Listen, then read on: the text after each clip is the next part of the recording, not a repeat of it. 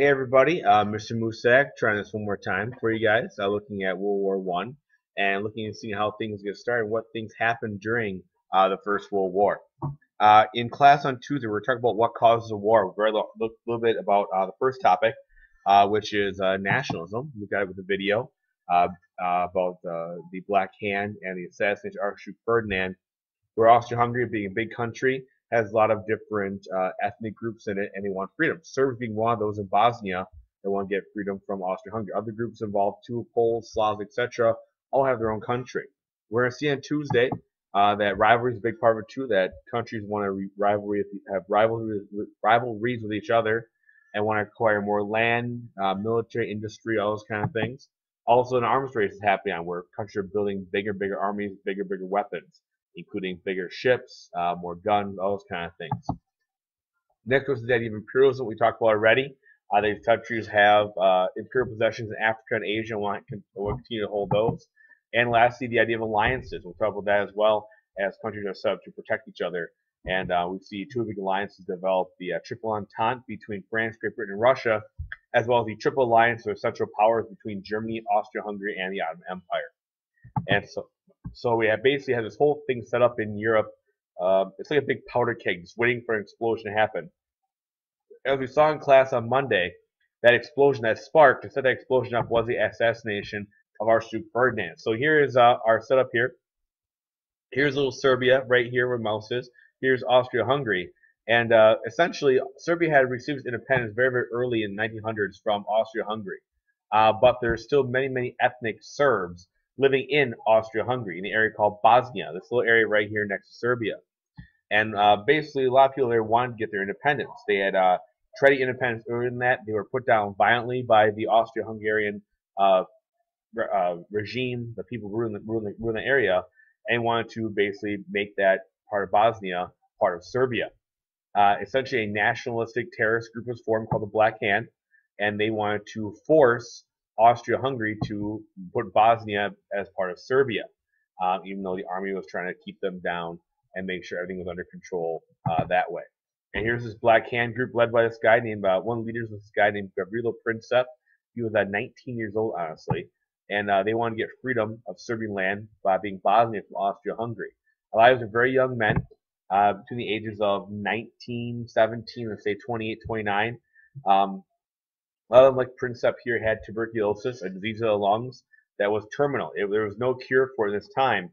Now there's cures now, but at the time, if you had TB or tuberculosis, it was basically a death sentence. His idea was to, send a message to Austria-Hungary by assassinating the Archduke Franz Ferdinand. And so basically the story goes, we saw in the video, Franz Ferdinand, he was the nephew of King Franz Joseph, says son here, we'll fix that. He was the nephew of Franz Joseph, and he was the next in line for the throne as well.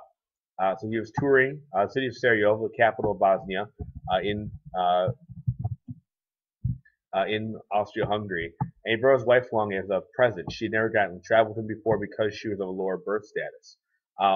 Basically, the Black Hand had wanted to assassinate him, Ferdinand, as a way to get their freedom, get what they want in terms of everything. And they tried different assassination attempts until eventually Franz Ferdinand's car stuck right in front of Gavrilo Princip as shown in the movie, and he shoots him, along with Sophie as well. And this really does set off the whole First World War. In terms of the war, what happens next is almost kind of like a fight in the hallways, what it comes down to being. First off, after a month later, and Austria-Hungary proves that Serbia had provided the guns and bombs for his assassination, Austria-Hungary here decides to declare war on Serbia, and Russia, who shares a common Slavic background with Serbia, decides to declare war on Austria-Hungary. Germany had previously signed an agreement that said they would back up Austria-Hungary if anything bad ever happens. Germany gives Austria-Hungary this thing called a blank check.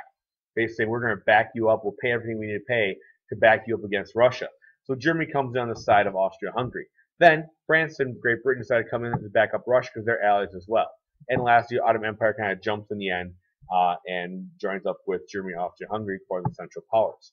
It is honestly like a giant fight in the hall. I mean, your first little scrap starts between Austria-Hungary and Serbia.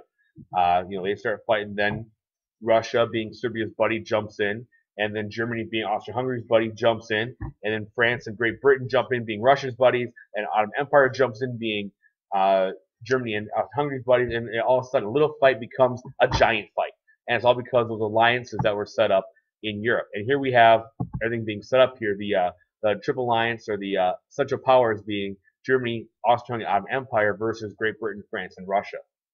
And that's how everything kind of sets up to start the war off. Now, Germany and Austria-Hungary go on the attack first, and the general in Germany is a guy named, by the name of Schlieffen. He invents what's called the Schlieffen Plan. The idea of the Schlieffen Plan is to attack France before Russia gets its troops together. They're worried about what's called a two-front war. Russia on one side, France and Britain on the other side. And so Germany's idea is that we're going to start here, we're going to attack France, take it over, then get our troops back this way before Russia can get everything together. So here we have France and Britain. They mass their troops right here, the little spot where Germany and France meet. And the Germans on their side of the border. It's kind of like a standoff, if you will. And all of a sudden, the Germans go this way, up through Belgium, who's neutral at this point, which is kind of a big deal, and sneak right into France this way. It's a big deal because Belgium was neutral. Typically back then, neutral countries, you couldn't invade them, couldn't fight the war. And so Germany is kind of put down because they invaded a neutral country, which was not okay at this point. The Germans pushed within 30 miles of Paris until the French and British were able to stop them at a place called the Marne. Marne's a river outside of Paris. And it set up a system of trenches to slow the Germans down and eventually stop the German advance into France. Now, this idea of trench warfare starts on the Western Front. Essentially, we'll go back to the slide here, we see trenches develop all throughout this part of France. And this trench warfare slows down the German advance enough that Russia can slide in here and attack from this side. So essentially, Germany gets the two-front war that it never wanted to have, and ends up kind of being in a way, the end-all, be-all for Germany and Austria-Hungary, kind of a slow stay at the end. But on the Western Front, you have this stalemate between these trenches, where both sides use trenches. They're 8-10 feet deep, and usually you have three of them. You have the front trench here. You have going back. You have trenches going back of reserve trenches that guys can move up in.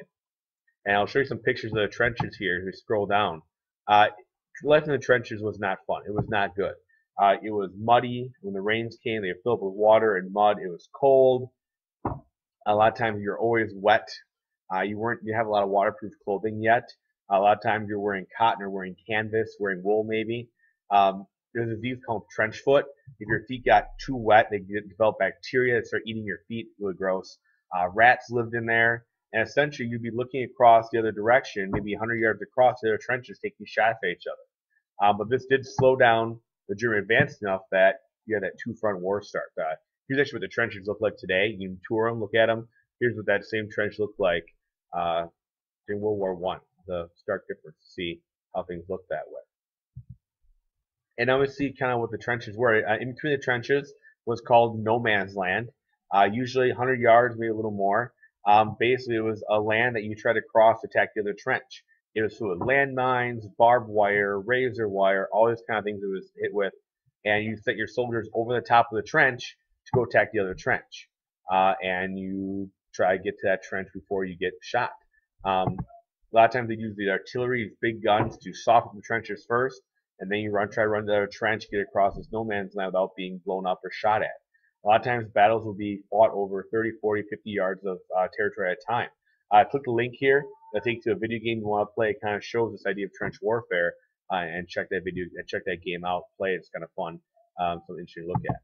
Now, one of the things in this no man's land were landmines developed this time as a way to, underground bomb. You pressure your foot triggers a mine, and it will blow up and take your leg with it. It's really dangerous. Used throughout the from World War I up to the 1970s.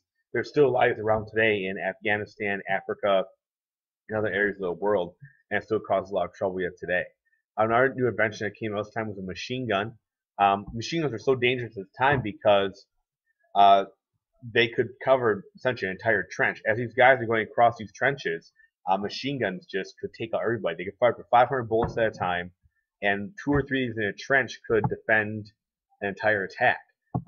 Kind of see the machine guns would feed the bullets in a belt here. A lot of times these barrels here had a water jacket on them to keep them cool because they'd fire so many guns, the barrels would honestly get red hot. You change the barrel out, and you keep shooting. Besides, a really good example is the Battle of the Somme. We'll talk about the Battle of the Somme in class, where basically British soldiers rushed German trenches over and over and over and over, and basically ran into machine gun fire. Within a month or so, the Battle of the Somme took over 500,000 British are dead in this one battle. It is just the devastating impact of machine gun in World War I. The other thing was poison gas. German scientists are looking at using poison gas as a way to attack enemy trenches. So either they would open up canisters of gas, let it float over the trench, or they would launch artillery shells full of gas into the opposing trenches. They use chlorine, which you have in pools today. It burns the eyes, it burns the lungs. I heard a lot of people that way, or something called mustard gas, which is a blister agent. It would splash on people and burn the skin. Eventually, you create gas masks, which we're trying in class to stop against that. They use charcoal filters to try to filter out the gas, and so it wouldn't harm the person wearing the gas mask. The other thing were airplanes. Airplanes were a pretty new invention. They'd been around since 1903. Originally used for reconnaissance. They'd fly airplanes up, take pictures of the battlefield down below, and eventually these pilots started shooting at each other, started dropping bombs in the trenches, put machine guns in the planes, and becomes a huge part of the war over time. They also had artillery guns, big guns that sent explosive shells to the other trenches. Honestly, more guys got hurt from artillery than anything else during the war because they could attack the trenches from really, really far away. They got really, really big guns this time. Some could shoot shells from miles away to opposing trenches or even to opposing cities. Last thing were the tanks. Tanks were basically the new land ships. Essentially a big armored tractor with guns on that could go across the trenches, go through the barbed wire, and take the abuse of machine guns that people couldn't take. And so it allowed people to cross the trenches. By 1918, they started using tanks by the thousands in battles from the British side and French side to move across the battlefield. The U.S. stayed neutral originally. They didn't want to fight a war that was 1,000 miles away. People did hear stories and saw footage of the war. They don't want to deal with those issues. Also, the United States was making money off the war as well. They were shipping goods to Britain, tanks and war machines and airplanes, all those kind of things. And so the United States was actually profiting from this war in some cases. Because of that, Germans started something called unrestricted submarine warfare, essentially saying that German submarines, or U-boats, if you will, would attack any ship bringing stuff to Great Britain. It didn't matter if it was British or Allied or not. If it was flying U.S. flag and thought it was bringing stuff to Britain for the war, it could attack it. U-boats, being submarines, could not be seen, so they could attack things very, very easily, either pop up and shoot these ships with their guns or use torpedoes to shoot the ships. And they operate these big wolf packs, essentially preying on these unarmed ships going across the Atlantic Ocean. Eventually, the U.S. does a convoy to kind of stop that. One ship that was pretty famous was called Lusitania. It was a British passenger ship that was heading off the coast of Ireland, and supposedly it was carrying arms to Britain. So a British U-boat popped up, torpedoed it, and with one torpedo, the ship basically blew up and sunk in a very, very short period of time. Took down almost 1,200 people with it, including 120 Americans. Some people thought it would bring the United States into a war. A lot of people started protesting Germany because Lusitania is sinking. In the end, we learned Lusitania did have arms on it. They were probably carrying bullets or shells, and when the torpedo hit the side of the ship, those other bullets and shells exploded as well, causing a really big explosion. In fact, other U.S. ships were sunk too, but didn't bring the United States into a war until 1917. Last thing about this was a new type of injury that happened during World War I. It was called shell shock. Essentially, a new type of injury due to shelling, loud noise, explosions that people would hear all the time as they were there. It started to mentally affect soldiers. They couldn't fight in the battle, but they just couldn't move, couldn't fight, were freaking out, even though they didn't have any actual physical damage to their bodies. A lot of people had it. British soldiers, French, American, German, everybody had this idea called shell shock. And eventually you started having, you freak out and have flashbacks, a lot of combat stress because you're in the trenches being exposed to combat all the time. Today we call it PTSD, or post-traumatic stress syndrome, that even soldiers today still have to deal with. And it really affected soldiers too when they returned home. They might react to sounds or loud bangs, fireworks. They really throw them off as to try to reacclimate themselves to daily life. Guys, these notes are due on Wednesday. You'll notice I cut a few things out from your note sheet. Just skip over them. We'll talk about them in class. It's going to give you some good background to what we're talking about on Wednesday, the Battle of the Somme, as well as maybe we'll have a little trench warfare of our own here in class. Thanks a lot for watching, guys. Please make sure you're good for Wednesday. We'll see you guys then. Bye.